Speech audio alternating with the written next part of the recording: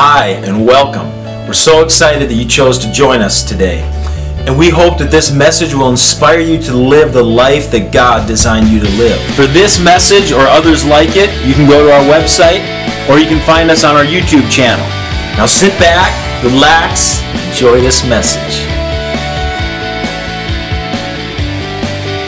My wonderful wife, Marcella, is that how you say it, Marcella? Why don't you guys stand up? Let's give them a good hand. It's great having them here. I don't know how many years it's been since you saw Jed, but it's been a long, long time. It's great to meet his wife. I haven't officially met her yet, but it's great to have you guys here. Awesome. Yeah, awesome. And so they're living in the Philippines, doing mission work there. And so make sure you say hi to them and greet them at the end of the service. If you have your Bibles, I want you to open them to James chapter 1. James chapter 1. I'm talking to you a couple weeks ago. I started this series. I titled this Soul Detox. Soul Detox. Now, the word detox is a word that, it's pretty popular nowadays. It has to do with, most of the time cleansing your body or detoxing all the toxins out of your system. And basically what they do is they change your eating habits for a short period of time. Sometimes they'll tell you to fast, drink this terrible stuff. And what happens is your body actually gets cleansed. And, some people say, well, it doesn't work, but other people claim it does work. Well, I kind of use that terminology, detox, and I want to talk to you about soul detox. I think I told you this last time that man is made up of three parts: spirit, soul, and body. 1 Thessalonians tells us that the God of peace sanctify you wholly. Pray God your whole spirit, soul, body be preserved blameless until the coming of our Lord Jesus Christ. And I think this is true, that most people have no idea how important the condition of their soul is. Most people have no idea how important it is. We never even think about the fact that we should examine our thoughts. We should examine our feelings. We just kind of let it go. It's like sometimes, you ever seen one of these little ladies? I don't know why little people, a lot of times, I shouldn't say little people, but smaller people a lot of times get big dogs. I don't know why that is. And sometimes they'll take them out for a walk and you see them. It's actually, looks like the dog is walking the person. You ever seen that where the dog's taken off? And that's kind of how our soul can be at times, where it's so out of control. It kind of has a mind of its own. Our feelings go all these different places. I don't know if you ever thought about this. You say to yourself, I shouldn't feel this way. How many ever had that happen? Or I shouldn't feel this way. 3 people. The rest of you always feel right all the time about everything. I mean, I say that many times. I say, I shouldn't feel this way. And so sometimes these feelings and these thoughts can get so planted inside of us that we have difficulty. Our soul becomes our biggest problem. We go to church. It's time to worship God. And even though we got our hands up or we're singing the song, our soul's not engaged. We're just kind of mouthing the words, but there's really no feeling. There's no focus. It's just basically meaningless chatter. I don't know if you ever thought that. And, David, if you read the book of Psalms, you see that over and over again, David had a battle, or he struggled with his own soul at times. At times he would talk about his soul, how his soul was following hard after God, like my soul pants after the water brook. As the deer pants after the water brook, so my soul pants after you. That's how it goes. You, O God. And so at times his soul was engaged. But at other times he had trouble with his soul. And he would talk to his soul. He'd say, soul, why are you downcast? Soul, why are you disquieted within me? He would actually yell at his soul, come on, what's up with you today? It's like, hope thou in God. Put your focus on God. Great days are yet ahead. And he would deal with his own soul. A lot of us don't realize that is our responsibility. That we can't just let our mind go anywhere it wants to go. We can't just let our feelings go any direction it wants to go. I mean, the truth is that if you let your feelings go and you follow them without bringing them in line, your feelings will take you to hell. Good thought, Steve. Thank you. But it's absolutely true. You can't, even though our feelings affect us, we have to have enough sense to realize that our feelings are not always on track. Like sometimes I use this with my wife. I have a beautiful wife. She's an awesome woman of God. She's the greatest woman on planet Earth. And we've been married over 40 years. I'm still chasing her, passionately chasing her. And but the thing about it is, there's times I look at my wife and I go, why did I marry you? And I know there are times she looks at me and wonders that. I mean, I have to admit that those times are fewer and far between, but that's how your feelings are. And what I learned, and I've said this to young couples over and over again, that if you stay engaged and stay at it, what happens, your feelings always come back. And I look at my feelings and go, where were you? You know, it's like, you know, you were on a sabbatical or something, and now it came back, and they always come back stronger, and they always come back more defined and more refined. And so that's why feelings go up and down, but I think I look at it like this. It's up and down, but it's up and down upward progress if you stay committed. How many know what I mean? And then when they do come back, sometimes they come back so strong, you go, I worship the ground you know, it's kind of like that, you know. But that's how your soul is. And so we have to tend to our own soul. We can't let our soul become divided. It's up to us. It's interesting that the Bible calls Jesus the shepherd and bishop of our souls. And one of the things it says in the book of Hebrews, we won't look at it today, but it talks about how leaders in the church are supposed to oversee people's souls. Because they know that if your soul gets in trouble, you're going to be in trouble.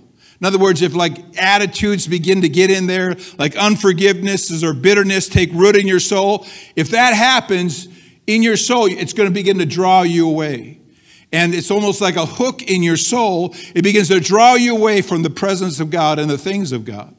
And so we got to go like, let's get that hook out of your soul and get you back on track. And so that's why it's so crucial. Because here's another thing that I discovered about this, is that there are opportunities that God makes available to every single one of us. There are opportunities. It's almost, I said this 2 weeks ago, it's almost like an invisible door opens up, and it's an opportunity that God presents for your future. And we see this in the life of David. And at that crucial moment, what you do, the decisions that you make, the path that you take at that critical moment will determine whether you go through that door or you turn and walk away and miss that opportunity. Now, the opportunity may come again, thank God for that, but sometimes people keep missing opportunities and they live their whole life and they live in regret because they never walked through an open door that was set for them into their future. And that's why you say, well, I don't want to miss the open door. Well, here's the thing you got to do is you got to learn to shepherd your own soul. You have to learn to keep yourself on track. You know, some people say, how many know this is true sometimes, that people what they do can trip us up? Have you ever had that happen where somebody did this to you, maybe borrowed money, didn't pay you back, or said something hurtful to you, or did something hurtful to somebody? And so what happens is resentment or bitterness can rise up in your soul. Listen, that's a trap. And if you let that take root, because you cannot live in this life without bad things happening. I know that's a shock to some of you, but you cannot. You are not a cupcake. You are not a marshmallow. I mean, I don't know if you watch some of the news, but now they have situations where they actually, if a speaker comes to some of these universities and people don't like what the speaker is saying, they have hugging rooms. I'm not making this up. This is actually true. It sounds like something a person would make up, but they have hugging rooms. That means because this guy says something I don't agree with, and you get I'm so upset about that, I can go into a hugging room and be hugged. Is that ridiculous or what? I mean, come on. Are you kidding me? You need a hug. I mean, people do need a hug, but I mean, it's just because somebody says something that you disagree with, you got to go to a hugging room and be hugged. I mean, that is a little bit ridiculous, don't you think? And so what happens is you've got to learn to police, or you got to learn to govern or guard or protect or weed your own soul. You have to do it. Because how many know I can watch you, and I can see sometimes that you have actions that are very disturbing to me because of some things you do, but really the problem is what's going on inside of you. I don't know if you remember this formula that I gave you 2 weeks ago. Remember this? It's everything starts with a thought. Remember that? Say yes. Everything starts with what? It's a test. It's an open book test. Everything starts with a thought. That's why when somebody does something that's really bad, bad behavior, you don't go, why did you do that? What you should say is, what were you thinking? Right? Because it wasn't, the action wasn't where it started. It always starts with a thought. The next thing that happens is, it goes from a thought, it goes to a speech. In other words, it's what you tell yourself. And we all talk to ourselves. We talk to ourselves more than we talk to anybody else. We may not come out of our mouth, but we banter back and forth in our head. I can't believe she said that to me. How I'm not being respected around here. I can't believe. She'll give the kids a back rub for 30 minutes, and I ask for a back rub. I get a 60-second back rub. What is going on around here? You banter back and forth. You sometimes will, like my wife, she might do this. She'll go, I'm going to tell him this. If he says that, I'm going to say this. If she says that, I'm going to say this. If he says that, I'm going to slap him. That's kind of how we do. We just kind of go into that routine. We talk to ourselves. How many know that's true? I'm not living on the moon. I know you guys talk to yourself. You guys rehearse things. A lot of times we rehearse hurts. We rehearse hurtful words. I can't believe that. What they did to me. I can't believe that. We rehearse it and rehearse it and rehearse it. And what happens is if you continue in that place, your soul becomes toxic. Now, sometimes it takes a lot to get over things. I'm not just saying, just forget about it. Sometimes it's hard to forget about stuff. How many of that's true? Sometimes you got to work through stuff. Sometimes you got to talk to somebody. Help me get past this. Sometimes you got to go confront the issue. Sometimes you got to act proactively. You got to do something kind for the other person. I remember years ago there was this guy, and he was from around here. I'll be real vague, but he's not really around here anymore. But he used to just malign me. I don't know why. I'm just a nice guy. I can't believe why he'd malign me. But he was a Christian. He was in the ministry, and he had a ministry where he would take short-term mission trips, and then he would try to get some of our people to go. And then they told me, they came back, he said, the whole time the guy just maligned you. And so I'm like, I'm just like, I'm not having, my soul is not in good shape. I'm like, want to go over there, kick the door open, and say, listen! And I'm just like, and so I'm bantering this back and forth. I'm talking to myself, bantering this back and forth. I'll tell you what, if he says this, I'll say that. If he says this, I'll call the fire of God down and destroy all of his flaky whatever he has. That's kind of how I'm thinking. And so I said, I think I should pray about this. So I started praying about this, and I got real quiet, and God spoke to me. You know what he said? Go over there and read him. No, he said this. I want you to send him an offering. Not out of the church, but out of me personally. And at the time, it was a big offering. He said, I want you to send him $1,500. And I about fell over. $1,500? I'd like to send him something, but not that. You know what I mean? And so what I did was I wrote a check, $1,500. Boy, was he ever nice to me the next time I saw him. Hey, how you doing? Good. How you doing? A lot better now, But what I'm trying to say is that sometimes you have to do something offensive, not offensive, not offensive, but on the offense. You got to put some action. You got to attack the thing. Do something kind. Bake the person a cake. Bake the person a pie. And go over there and say, hey, I heard you've been talking about me. I just wanted us to get down and just talk about it together. Me and you. Here's a cake or a pie. I'm just kidding. Don't do that. But anyway, so it starts with thoughts. And then it's self-talk. And if your thoughts are in the wrong direction and your self-talk is in the wrong direction, how many can see that you're becoming pretty toxic?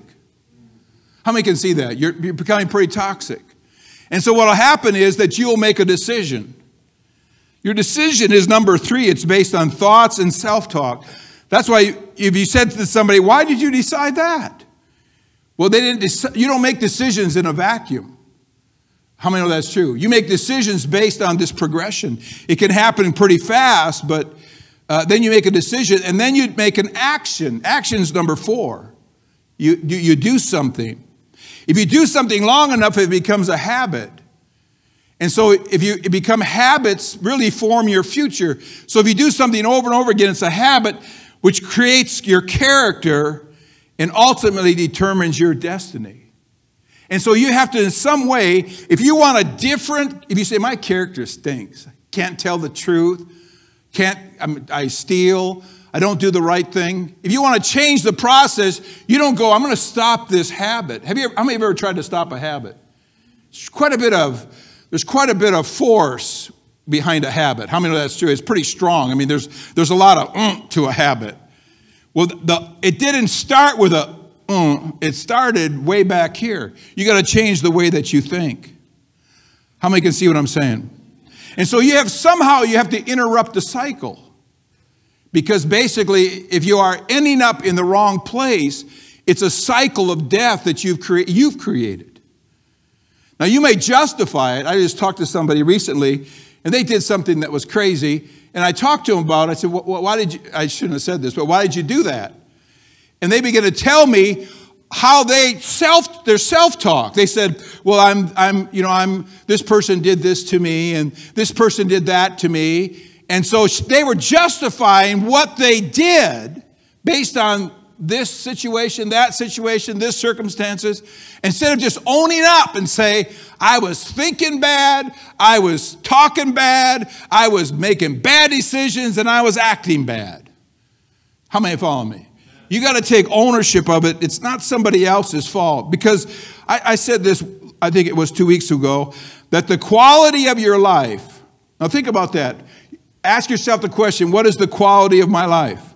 The quality of my life, the quality of my relationships, my mental and emotional well-being, my advancement and promotion in the kingdom of God is all determined on the condition of my soul.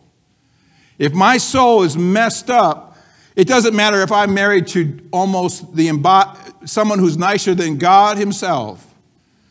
If my soul's messed up, I'm walking around complaining. How many know that's true?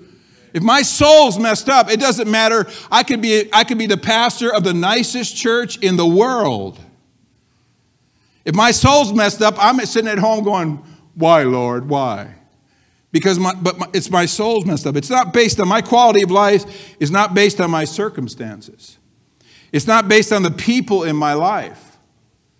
If my wife was this way, or if my kids were this way, or if I had more money, or if I had better possessions, or if I didn't live in this nice house on a hill that overlooks a pond, if I didn't live there, if I lived somewhere else, then my life would be different. If this person treated me better, well, they probably should treat you better. Or if this person would change, they probably should change. How many know that's true? We should all change, but that's not what's going to determine the quality of your life. Because even if that person changes, you might go, oh, that's great for a while. And then you're going to go, you'll get up one morning and go, what have you done for me lately? Right? Because that's how the human nature is. If you don't get a hold of it, human nature is such that we kind of despise what we have, and we're always thinking that if this was different, if that was different, instead of having contentment in our own soul.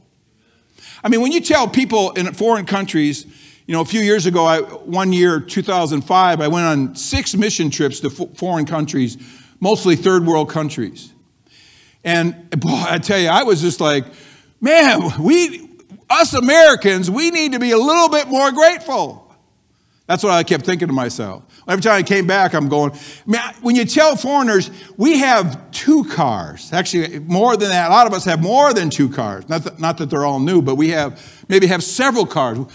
We have a whole closet. I mean, one of the biggest things now when you sell a house, you got to have big closets. They'll walk in and say, this is too small a closet. Why? Because I got all kinds of junk. And I got to store all my junk in all my closets. I don't just dress for the season. I dress for the mood. I'm dressed for the mood I'm in. Do you guys do that? I just wore my Harley shirt today because I was in the mood. But that's how we are. We got so much stuff. You tell foreigners in third world countries what we got, they're like, what? We not only have 2 cars, we have houses for our cars called garages. Some of the garages are heated. Speak to me. Some of them are heated. I mean, I know people that have a dog, for Pete's sakes, and their dog has an air conditioning in the house. Right? I remember one time I was in Sri Lanka and we were there, and it was toward evening, and I looked out at this parking lot, and it was like several stories, and there was all these men there. And so I said to the interpreter, "What's up with this? Why is all these men there?" They live in the hill country, and they come like for 3 to 4 or 5 months at a time, and they work and they sleep there in the garage, in that the ramp they have for the hotel. They sleep there because they work construction, and it's too much money to rent a room, so they just sleep out in the open. And they cook out there, and they do whatever they can just to survive, and they try to collect all their money so they can bring it back to their families. I asked them, what do they make? They make like $250, $300 a month. That's what they make. That's everything they make. They consider that good pay. All I'm trying to say is, I'm not trying to shame us as Americans. All I'm trying to say is, hey, should we be a little bit more grateful? Should we just a little teeny bit more grateful for what we have? I think we should be a little bit more grateful. And so the quality of our life, it's not based on our circumstances. It's not based on the people in our lives or how much money we have or even how popular we are. The quality of our life is based on the condition of our soul. And so there's certain things here that I want to just talk about real briefly. Is there certain kinds of soul the Bible talks about, and then there's the results or the inability, the issues that they create. The first one is a divided soul. Divided soul is found in James chapter 1 in verse 8. It uses the term in the King James, a double-minded man is unstable in all of his ways. A double-minded man. How many have read that verse? Well, if you read the verses before that, he's talking about praying. He said, if you lack wisdom, you're supposed to pray, ask God, who gives to all men liberally, and upbraideth not, it shall be given him. But let him ask in faith, nothing wavering or doubting. He that wavers or doubts is like a wave of the sea driven with the wind and tossed. Let not that man think that he'll receive anything from the Lord. Then it says this, being a double-minded man, unstable in all of his ways. And so here's what he says. He said, if your soul is divided, how many have ever heard the expression, I'm all in? I'm all in. In other words, nothing's back. I'm all in. In other words, I haven't got one foot in one arena and another foot in another arena. Being divided. I'm all in. If God tells me to do something, God shows me something in his word, I'm doing it. I don't care what it costs. I don't care what I have to go through, but I'm going to do it no matter what. That means you're all in. Your soul is undivided. You know, have you ever worked with somebody? I remember one time we were doing this project, and I was with a bunch of guys, and I said, well, let's do it this way. None of them thought we should do it that way. Of course, they all had a different way they wanted. We had like 4 different ways we want to do it. So I go, no, let's do it this way. And I think I was paying them, so they had to do it my way. But I was watching them as we were working. They're all kind of like, you know, they're picking up stuff, and they're bringing it, but you can tell they're like, this is not working out. I mean, I ever have seen that happen? This is not working out good. And what was happening was they were doing it, but their soul was divided. They weren't all in. They weren't like picking up stuff, and vigorously doing this. They were kind of like, it's like when you tell your kids to do something, they're kind of like, they don't want to. And you're threatening them, you will be on restriction for a year. You won't even see a cell phone for, however long. And they're like, oh, okay, they're going like this, but they're not all in. And people live their Christian life that way. They're kind of like, well, I'm here now, but their soul is divided. James said that one that their soul is divided should not expect to receive anything from the Lord. That's scary, isn't it? If your soul is divided, he says you won't receive anything from the Lord. So what is the answer to a divided soul? In James chapter 1, he says, receive with meekness. Or first he says this, look at verse 21. Therefore lay aside filthiness and overflow of wickedness. So filthiness and overflow of wickedness, that's like, if you look at it in gardening terms, that's like weeds. If you don't deal with the weeds, any farmer will tell you, if you don't deal with the weeds, it cuts down on the harvest. You'll cut back on the harvest. You go out there and your little soybeans will just be little BBs, you know. Right? Your corn cobs will be like bonsai corn, just little, like this big. Like, oh, look at that little midget corn cob, you know. Why? You didn't deal with the weeds. You didn't deal with things that were sucking the nutrients out of your soul. He says, first of all, lay that aside. How many know that stuff comes to us in all different ways? Like if you're on the internet, some of you guys are on the internet and you have temptations, you know what the Bible says you should do? This is the modern version now. Take your computer and throw it out the window. I thought that would go over big. See, Jesus said, if your hand offends you, what? See, you all know that verse, don't you? Yeah, cut it out. You know, whack. You know, if we literally did that, you know what church song service would be like? Clap your stumps, all you people. Right? I mean, come on, you know that. But what he's trying to say is not cut your hand off, but he's trying to say is whatever it is that is causing you to stumble, you have to become so violent about it, you got to get rid of it. Amen. If it's a person, not your spouse, by the way, but if it's a person, you got to say, no, thank you. My soul is more important than my friendship with you. Whatever it is, if it's causing you to stumble, if it's something that causing weeds into your life, you got to get rid of it. So he says, first of all, before you receive the word implanted, first of all, remove the weeds. Get rid of the weeds. Whatever it is that's giving weeds into your life. That means you have to, like I said, you have to interrupt the process. You know, they say the definition of insanity is do the same thing over and over again and expect different results.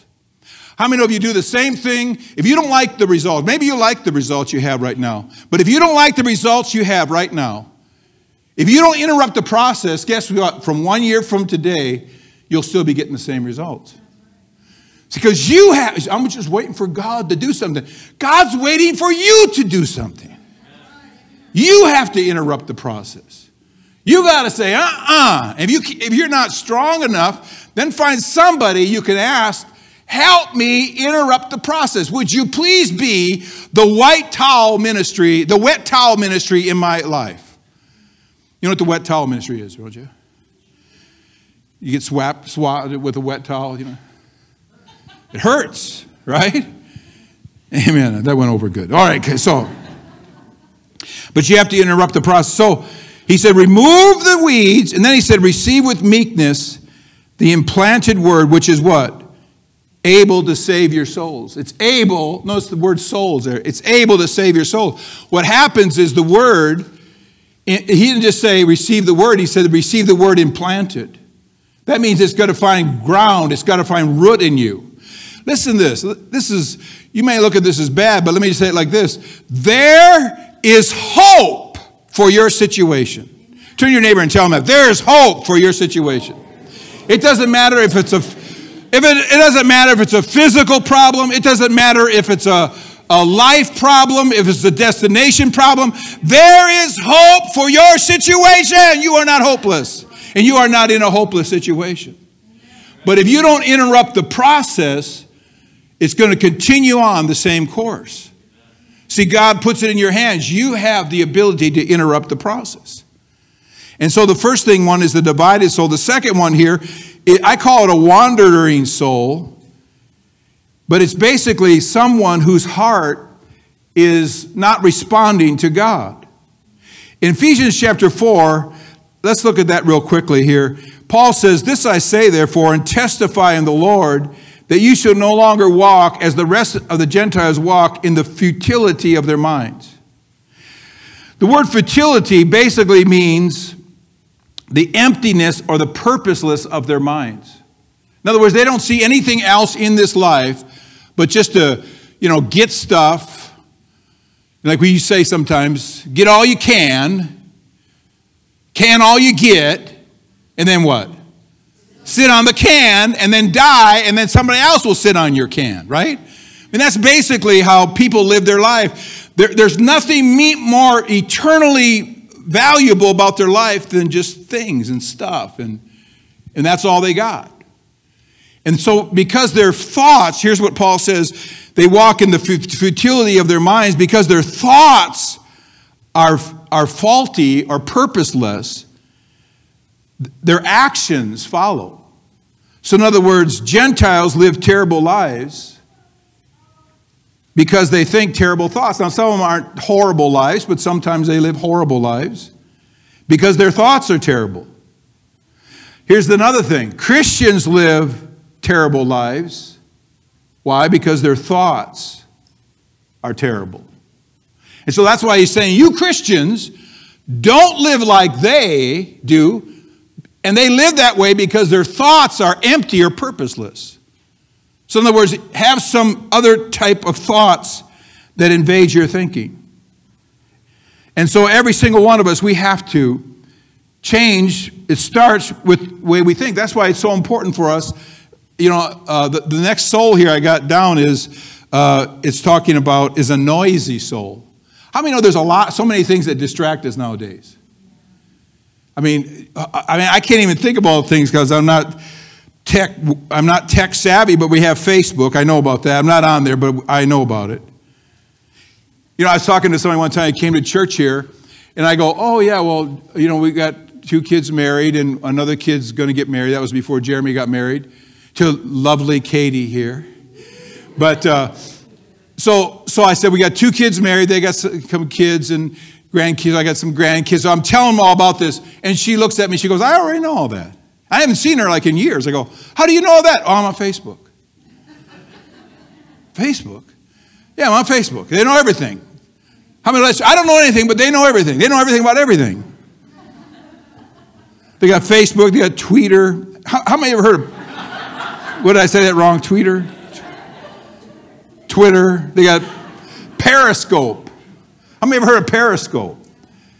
Some of you older people know about that. Oh, I should hang out with you guys. I don't know. I don't even know what it is. It sounds like creepy. It sounds like a stalker, doesn't it? Periscope. And now here's one that's of the devil, Pinterest. And nobody can make their food taste like they say the food tastes like on Pinterest. Have you ever tried to do something they tell you to do on Pinterest? It just never works out that way. Yours is supposed to be this beautiful circle. When you get done with it, some oblong-looking freak thing that you made up. But they got all these things. And so we have access to so much information and so much stuff. And what it creates is a noisy soul. Our souls are so noisy. You want to hear something really funny? I don't have ADD. But the other day, I went out, the lawn was long. I got to go mow the lawn. So I go outside to mow the lawn, then I looked over, and I saw my wife had raked up. Do you guys have a lot of acorns this year? I got to hurry up. Acorns, she rakes up, they're like ball bearings. They're everywhere. And so she raked up 2 piles of acorns, and I look over, I go, oh no, she put them right in the yard. So then I go out to get a shovel and a rake to rake up the acorns, and on the way, there's something else I saw that needed to be done. So I did that, and then I was coming back with this, so now I'm like an hour into this situation, and then I'm grabbing the shovel and the rake, and I look over and I see a plant growing out of my gutter. And I go, oh no, so then I go get the ladder. And when I get into where the ladder is, there's something else there, and I start doing that. And my wife's going, what's going on out there? Now you're going to mow the lawn. It's not that I'm not doing anything. It's just that I am distracted. I went out to mow the lawn. I counted 9 things before I got the lawn mowed. Took me hours. I was up there doing the rain gutters. But anyway, so that's a noisy soul. Have you ever sat down to pray and read your Bible, and what happens? Did you shut this off? Did you do this? Did you do that? And so then you get up, oh, I got to do that. Then you go, I got to do that. Oh, I got to do that. Oh, I got to do that. I got to do that. And it's like, remember the definition of distraction? It's like you're being pulled apart because of all these things. That's why David said in the Psalms, he said, I have quieted my soul. My soul is like a weaned child within me. He quieted his soul. You cannot hear the voice of God if you don't quiet your soul. You got to quiet your soul. Get it quiet. You get it quiet through meditation. You get it quiet through, that's why Jesus said, go into your closet, shut the door. That's why big closets are really important. That's the second reason big closets are really important. Because you're supposed to spend a lot of time in there. Do you ever hear that story about, do you guys want to, I got to quit, but did you ever hear the story about the kid that was being punished? Parents put him in the closet. He was screaming, hollering in there. And I know he did that nowadays, he'd be in prison, but back then we did it. And so he's in there screaming and hollering. Finally he got quiet. And so after a while, the mother goes and opens the door and says, what are you doing? He goes, I've been spitting on your clothes. And I spit, and I spit, and I spit, and now I'm waiting for more spit to come.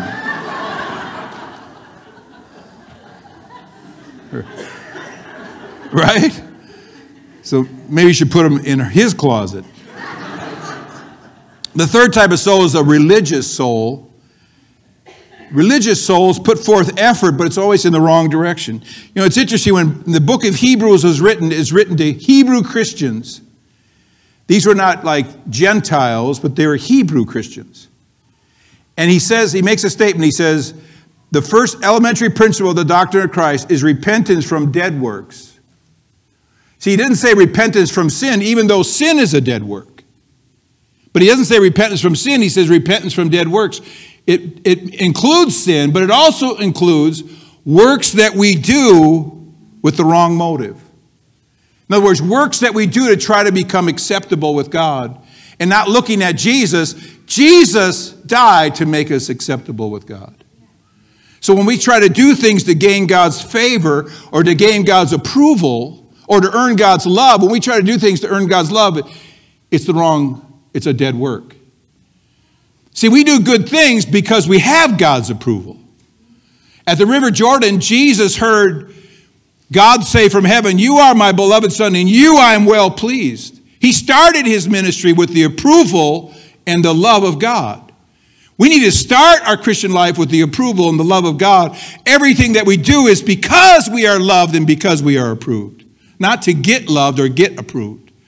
Does that make sense? So a dead work is a work that we do, it's directed in the wrong place. Amen. I got a lot more to say about that, but let me give you this last one. As the worship team comes, let me give you this last one, and that is a captive soul. A captive soul is a soul that's in bondage. And usually what happens a lot of times is when you're in bondage, you justify your sin by some lie that you believed.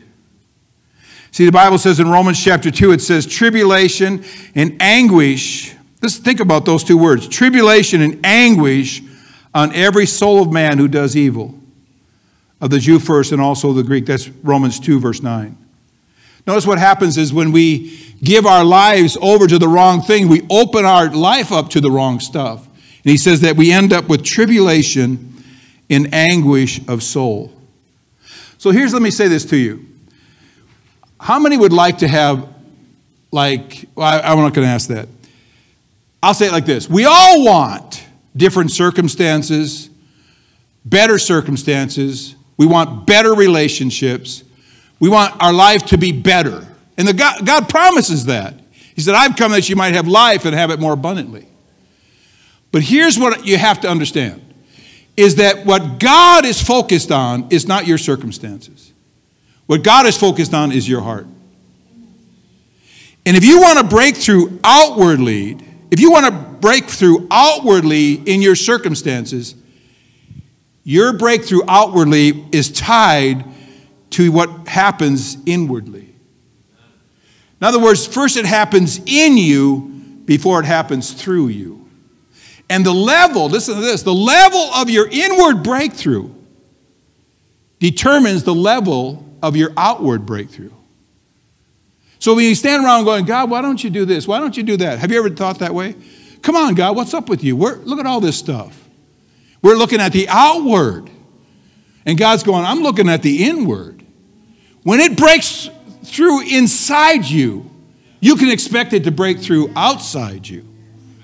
When you gain the victory inside you, when you recapture your heart, when you recapture your soul, when you recover your soul from trouble, when you recover, you can expect something to happen outside. See, it says in John, he says, beloved, I pray above all things that thou mayest prosper and be in health. Those are outward things. Prosper and be in health. Those are outward things. Even as your soul prospers. That's inward things. We stand around going, I don't know why God doesn't do something. I mean, what's up with you, God? And God's going, how about you prospering inside? How about you capturing your soul? How about you getting rid of the stuff inside you and starting making a shift and breaking the cycle of death? How about you doing something? How many can see what I'm saying? Let's all stand together.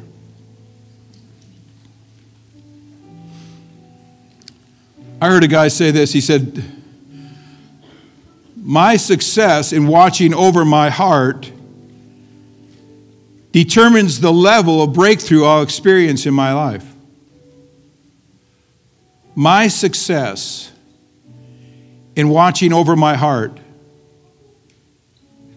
my thoughts, feelings, determines the level of breakthrough I'll experience in my life.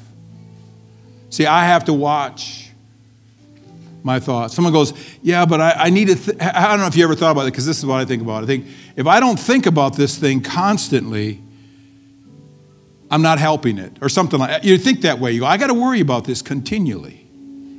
If I don't worry about this constantly, what? You want to say, what's going to happen? Nothing. You're just going to make yourself sick. That's all you're going to get. You feel the need to focus on this, because if I don't focus on it, something bad's going to happen or something. Hey, you're not an atheist. Right? Sometimes you have to put things in God's hands. You say, I can't change this. I've tried and failed and driving myself crazy, worrying about it. It's definitely not helping. I'm going to put this in God's hand. I tell that to the Lord sometimes. I say, Lord, I can't figure this out. I don't know if you believe this or not, but I have Blue Mondays because I analyze the service. I analyze it. I go through every detail. I shouldn't have said that. My wife will tell me sometimes, don't use that joke ever again. Don't say that word. And so I analyze it, and sometimes, the analyzation isn't very good. I come to a wrong conclusion. This is the honest to God truth. I'm being real transparent now. Sometimes I've sat there in the chair looking at the wall going, I need to find a different line of work. Are you surprised that I have that thought? I have that thought once in a while. These people deserve better. That's what I think to myself sometimes. And the point I'm trying to make is, if I let myself go, just like if you let yourself go, if I let myself go down that path, I could make some very, very dumb decisions. And so I got to go, well, praise God. I'm going to trust God for what I can't control. And what I can control, here's what I can control. This. I can control that. Sometimes this is kind of funny, but I get under a lot of pressure. When we had a lot of kids, I'd go out into the woods.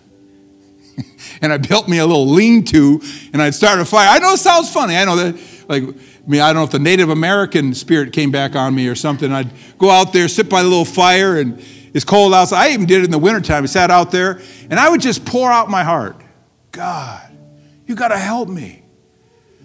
And I just tell him everything. And then I would begin to declare his promises over my life. Declare his promises. When I came out there, out from the woods, I was cold, my butt was wet. I smelled like smoke. But boy, did I feel good inside. Wow, it's amazing. God is the greatest encourager in the whole world. You talk about encouragement, you feel like you can run up that tree without even climbing. You just feel like, wow. You feel like if a big buck came, you could rip it in half. Just like, wow. You just feel like when you spend time with God. It's amazing. You have to, listen to me. You have to get through this. You have to get through this because there's great days ahead. You've got to get through this because there's great days ahead. There'll still be tests ahead, but there are great days ahead. It's awesome things God has prepared for us. Let's sing this song.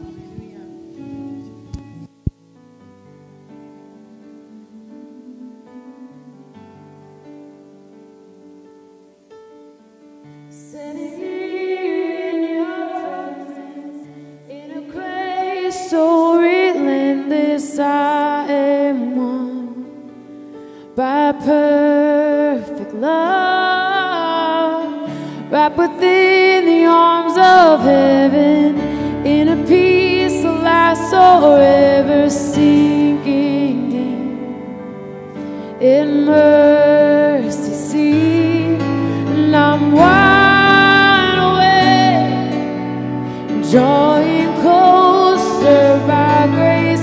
Oh, my heart is yours, and all fear removed. I breathe you into your love. No.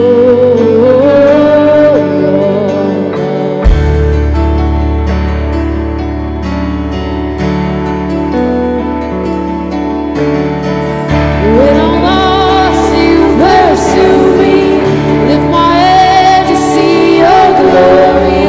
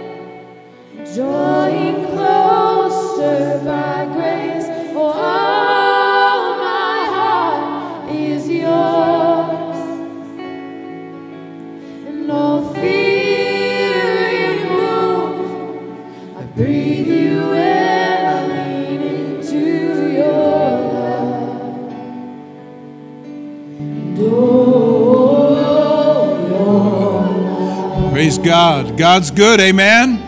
Well, let's lift our hand one more time and just thank God. Hallelujah. Thank you, Lord, that you are good. Your mercy endures forever. Hallelujah, that your mercy, Lord, is over all of our lives. Thank you, God. Your mercies are new every morning, Lord. Thank you. Hallelujah. We bless you, God. We bless you in this place. Hallelujah. Hallelujah. Thank you, God. Well, God's good, isn't he? God's good, isn't he? Amen. Praise God. We're going to give you the opportunity to be prayed for. And so if I have the prayer counselors, please come forward.